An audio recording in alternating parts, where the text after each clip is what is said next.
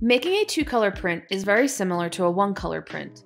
It obviously means two color-separated images need to be scanned and two masters need to be made, but even more so, consideration needs to be made about which color prints first versus second and how much ink is applied.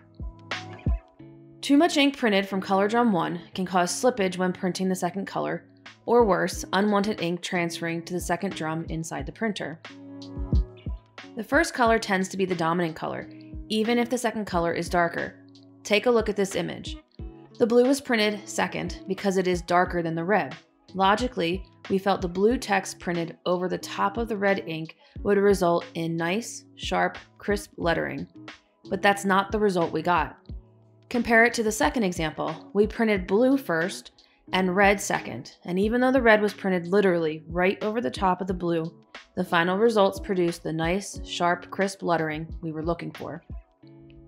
To make a two-color print, you will need a color-separated image. Print a color separation of your artwork so that you have two printed pages with each page representing one of the two colors you will be printing. Step 1. Scan your artwork.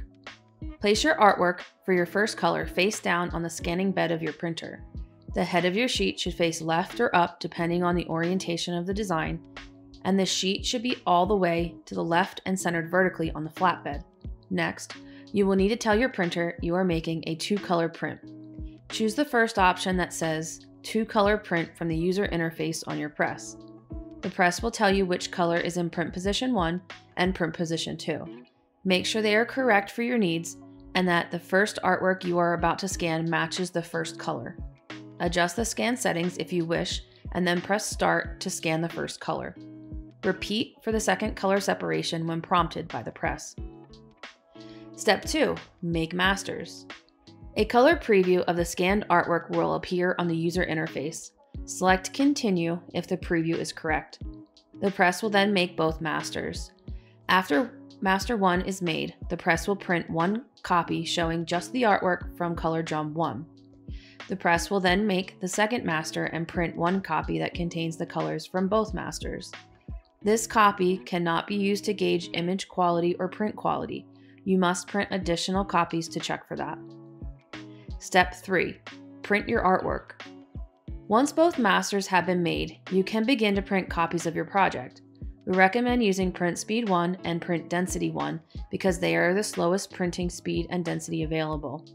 You can also use the print position keys to manually move your artwork up and down and side to side on the printed page. The print keys align to the way you view them as the print comes out of the press, not as it is being scanned. Depending on how tight the registration is for your image, you may need to adjust the positioning to clean up the alignment. We recommend that you only adjust one color at a time. In this example, the red and blue were overlapping where they were not supposed to, so we moved the positioning of the red ink. Step 4. Clean up.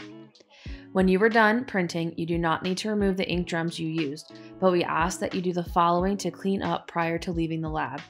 Your prints will be wet. Stack them neatly and put them on the drying shelf to dry. We recommend waiting at least 24 hours before using them. Place your original black and white prints on top. Leave a note with your name, contact email, and when you will be back to pick them up. In addition, put away any unused paper in the correct slots on the paper shelf and wipe down the press. If you got ink on the press, we expect you to clean it off.